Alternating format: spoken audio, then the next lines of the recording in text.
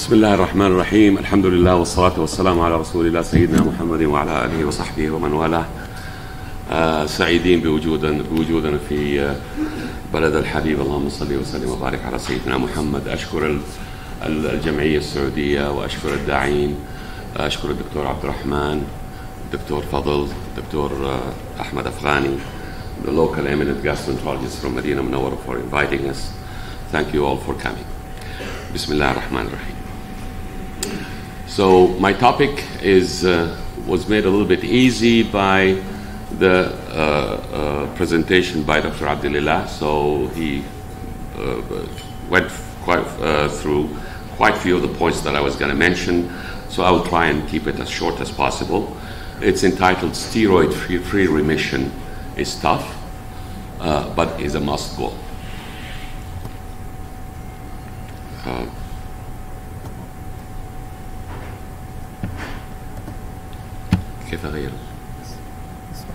So we're going to start off with 5 questions, and we're going to do voting on this just to get an impression about how our expertise and our local gastroenterologists feel about the magnitude of the problem of overuse of steroids in our community.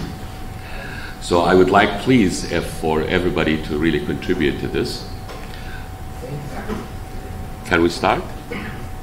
All right. So based on your practice, what percentage of patients are on excess steroids or have steroids dependency, based on what you see?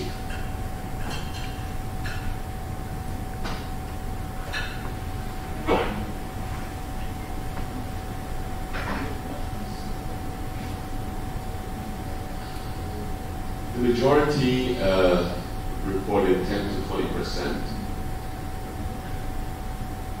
Well, at least this is intriguing because, I mean, it's probably closer to the figure from the West for excess steroid use, as you heard earlier from Dr. Abdulillah.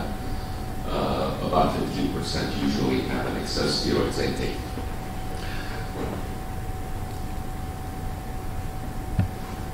The next question is, how do you define an excess steroids? Is it using more steroids for more than 12 weeks, using steroids for more than 6 months, using steroids for more than a year, using more than 1 cycle per year, or using more than 2 cycles per year?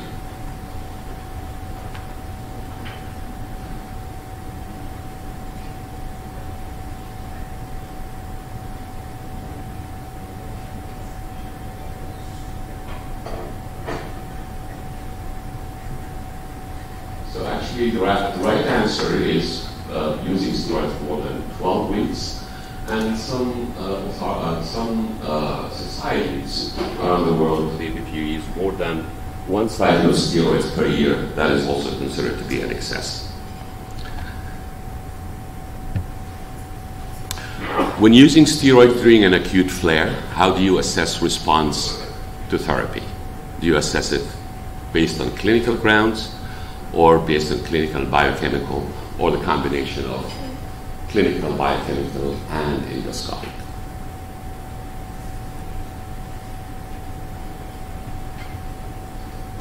Oh, sorry.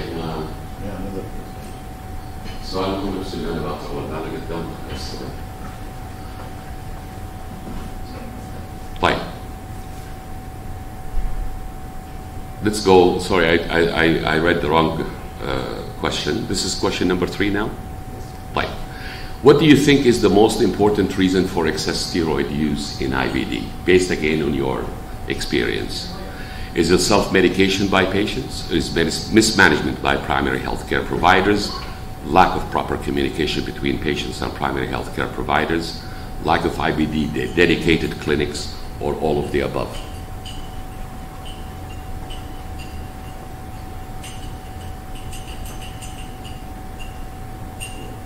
I think it's a combination of all. Although we heard earlier from Dr. Abdulillah that lack of IBD dedicated clinics is an important reason for this. But I think all of you have seen patients self-medicating themselves.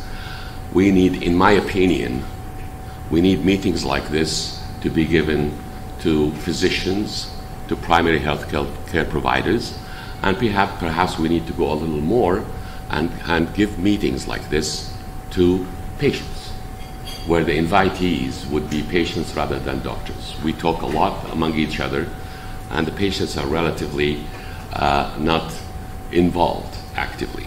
Even if we try on our practice to talk to patients, our clinics are very busy. We don't tend to give them the enough time. Plus, with all these developments in social media, we need to, the Saudi Gastroenterology Association is doing a lot of effort on this, and hopefully this will help us. So we talked about this. The next question is, when using steroids during acute flare, how do you assess response? Clinical and biochemical, or clinical, biochemical, and endoscopic? I think, in my opinion, I go with that. B was the right answer. Now, assessing that endoscopically in the setting of an acute flare not only is perhaps sometimes risky under unexperienced hands, and it is probably, with the new studies like CALM and all the others, where there's a good correlation between the biochemical markers and response to therapy, perhaps. Unless you are doing a study, then that probably is another story. If you decided to do an endoscopy to assess the response to steroids, would you do that 2 weeks after starting steroids, 4 weeks, 8 weeks after stopping steroids, or you don't think it is necessary anyway? Good. So we all seem to be agree on that. But if you decided to do it, perhaps I would choose 8 weeks. Now, the definition of an excess steroid, you heard again from Dr. Abdullah earlier on today, it's an arbitrary definition. But usually if you use steroids for more than 12 weeks, or you use more than one cycle of steroids per year, then this is considered to be an excess use. We know that it's not good. Steroids, and you've heard that earlier on today, it's not good to maintain remission. Steroids, the way I look at it, is for induction of an acute flare or a newly diagnosed patient. And studies have shown this, that even after a year in patients who were maintained in steroids, only 1 out of per 4 patients was still in remission, and the other 3 were in relapse. Also surgery, 2 out of 5 patients would end up going to surgery if they were maintained with corticosteroids. So it's good for induction of therapy, but not for maintenance therapy. Now, prolonged steroid use not only is ineffective for maintenance, but is also associated with adverse events. There's a high risk of serious infections and higher risk of mortality based on the treat registry and other studies, of course. The interesting thing is that despite the advances in the therapeutics and the relative risk of use of steroids really haven't changed much. Still about 42% of patients of UC are on excess, with moderate to severe UC are on excess steroids, and about 28% of patients with Crohn's disease. Now, why is that? This study was alluded to by Dr. Abdullah earlier on.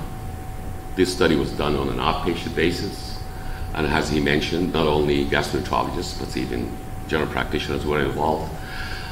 The message is about 15% of your patients who are using steroids, 15% of all the patients who are using steroids are using it in excess.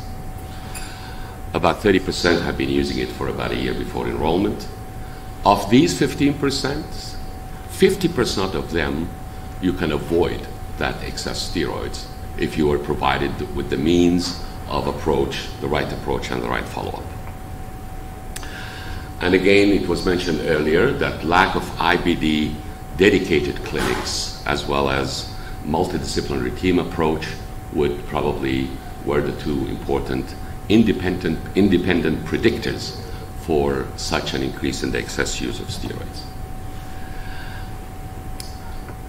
Steroid use also predicts a disabling disease in Crohn's patients.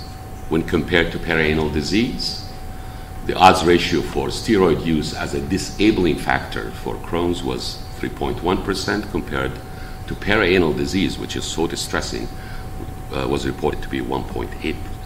The odds ratio was reported to be 1.8. Just two definitions: what is refractory and what is steroid dependent. What is steroid refractory? What is a steroid refractory patient, and what is a steroid dependent patient? A steroid refractory is a patient who's been on a milligram per kilogram dose of prednisolone for about 4 weeks and hasn't shown a response.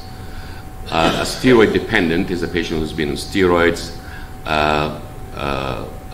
on 10 milligrams per day for was unable to reduce the dose beyond 12 weeks, either 10 milligrams or 3 milligrams of budesonide, or who have relapsed within 3 months of stopping the steroids. I think the definition was also mentioned a little bit earlier. Now, how often do we see among our patients who are refractory or dependent? Steroids for steroid refractory is about 20%. 1/5 of your patients of UC and Crohn's will not respond to steroids. And about 20% of patients of UC become dependent to steroids, and much higher in Crohn's, about 50%. Now, why this happens? Dr. Abdullahi alluded to the fact that sometimes we underdose. We don't give the right dose. I see some patients in acute flare, and their physicians put them on 15 or 10 milligrams of prednisolone. That doesn't work. You have to give 1 milligram per kg. Now, most of us use about 40 milligrams per day at least, but not 10 or 15. Other physician would start the patient on the right dose, but for a short period, 10 days or 2 weeks, and then stop. That is also wrong. So underdosing, abrupt tapering, and the genetic factors that were alluded to earlier on by Dr. Shakir and other colleagues. We heard a lot about this. We talked about mucosal healing. You've heard about it all day. This is what we aim for in order to have a better outcome. However, what I would like to stress on is the fact that sustained and durable steroid-free remission is still is considered to be one of the very important targets in the management of IBD. You all know about the side effects. Basically early, mostly cosmetic. Late, we start going to complications of bone and bone problems, as well as myopathy and so on and so forth. And we see, this is very interesting in our clinics, a lot of patients would come and tell you, oh, I have aches and pains and I want the steroid. In fact, some patients, they go into this when you withdraw steroids and they feel better from their disease, but they say this thing, the withdrawal, what the so-called pseudo-rheumatism, is so incapacitating in some patients that they restart the treatment in order to get rid of that. Mind you, keep in mind that possibility as well. Just quick view of the data on the steroid remission with the current anti-TNFs. The ACT-1 and the ACT-2 trial on infliximab, steroid-free remission at 1 year is about 18%. The ULTRA-2, 21%.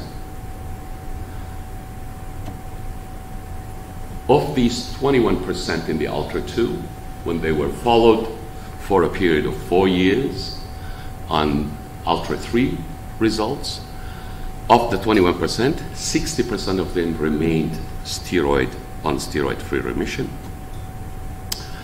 The Pursuit trial for golimumab, 28% steroid-free remission. And lately, you've heard about the Varsity trial comparing head-to-head adalimumab versus vedolizumab. Now, if we look particularly for that particular thing, which is steroid-free remission, the adalimumab was 21% versus 12% for vedolizumab. But when we looked at remission and mucosal healing, the vedo results were a little bit higher. The CALM study, I'm not going to go through. Tight control, you've heard a lot about this. We'll skip that. And the CHARM trial, again on Humira, similar results, about 29% of patients on steroid-free remission at 56 weeks. The ADHERE trial is a continuation of the CHARM trial, again similar to what we saw in ULTRA 3. They followed these patients on steroid-free remission, and they found that when we started off with 21% at the end of CHARM, 4 years later about 28%, or in fact most of these patients were still in steroid-free remission. So once your patients have gone into remission with steroids, they tend to maintain that steroid-free remission response longer. So in conclusion, steroids are not effective in maintaining remission in IBD and can lead to a higher morbidities. Steroid-free remission is a well-established target in the treatment of IBD by a lot of societies, or most of the societies. Early initiation of effective therapy and tight disease control results in a better long-term outcome. Dependency on excess steroid prescription remains high and have not changed over time. Again, I think probably lack of awareness, maybe self-medication by patients. And there's a need to identify and monitor steroid usage by patients as part of a well-configured and responsive IBD service. And I think our role in this, as well as you heard a lot about IBD nurses, and at King Abdulaziz University Hospital, with the MDD team and with the expanding team of our IBD service, alhamdulillah, we are trying to achieve this, but I think there's a long way to go still. Thank you very much.